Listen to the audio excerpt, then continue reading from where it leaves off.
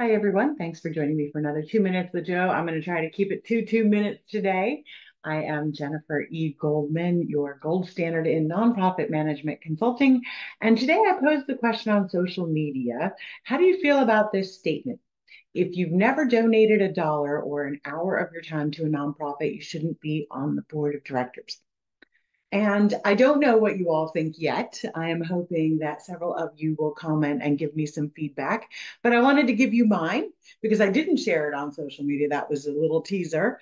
I do believe that if you want to be on the board of directors for a nonprofit organization, it should be an organization you're already engaged with, that you felt worthy of your time and some of your money, and that you're really passionate about. Because when it comes down to it, most organizations need a working board. They need enthusiastic, excited people who are going to advocate for the organization, who are going to add to the organization.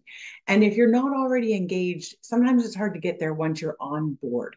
Now, that is not to say if you have joined a board and then jumped on board and were super passionate about the organization and what they were doing, and you're giving your time joyfully and your money joyfully, then I think you're probably a fabulous board member and you should definitely stay and sprinkle that all around. If, however, this organization isn't really passionate for you, if giving them money or your time doesn't really bring you joy, I'm going to do the Marie Kondo thing, right? If it doesn't bring you joy, then maybe you need to think about being in a different organization or maybe serving in a different capacity in your community. So I urge you, board members, please take a look at the boards that you're serving and decide if you're passionate.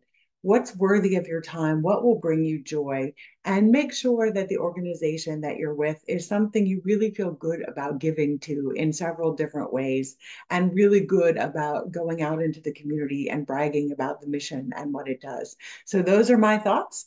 I would love to hear yours. Please add comments here. If you saw the post on social media, you can add them there as well, or message me directly and ask any questions or give me any feedback you have. I'd love to hear from you.